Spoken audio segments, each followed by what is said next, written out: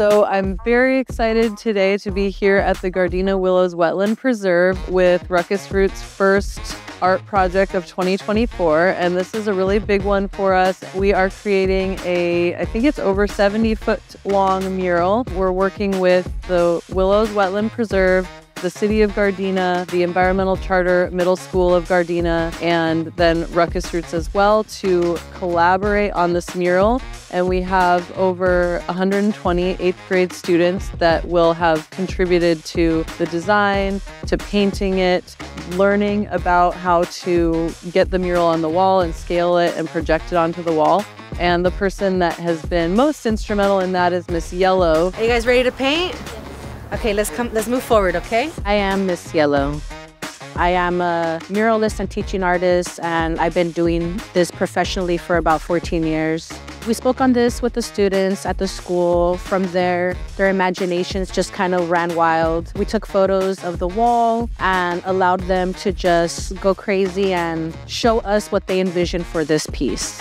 I'm an artist. I've been an artist all my life, but I love community work. I love collaborative work because I feel like it also strengthens my own vision for a piece. So, you know, for example, I wouldn't have gotten to this point if it wasn't for all of their ideas. And so the themes of the mural are art, nature, native plants, and indigenous people. And this paint we're using is really special. It's from a brand called Sydney Harbor. It's a little more eco-friendly. That's part of the RuckusRoots mission, is to do everything related to art and nature. So we're creating something, but it is not to the detriment of the natural spaces that we're working in. They're pretty fast, but then once they get up here, they have a good time and they end up like doing really amazing work.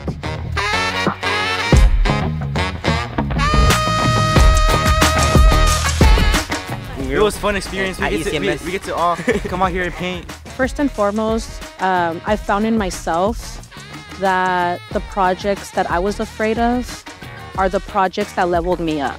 I say over and over again over time, where it's like, get out of your comfort zone, don't be afraid. It's really easy to not want to pursue something because you're afraid of it. But when you feel that fear, that's when you should want to pursue it even more. Just take everything step by step until you get to the very top, until you complete everything. And then you look back and you're like, oh, wow, you know, that was challenging. And that's the thing that we should all kind of strive for, just a challenge and overcoming our fear. And so we're very excited to have a local professional working artist teaching our students not only how to do a mural, but also what a piece like this can do for a community and how it can bring in all of these different concepts and really inspire people to notice the nature around them, to take really good care of nature, and to learn that we all contribute to the community that we're a part of.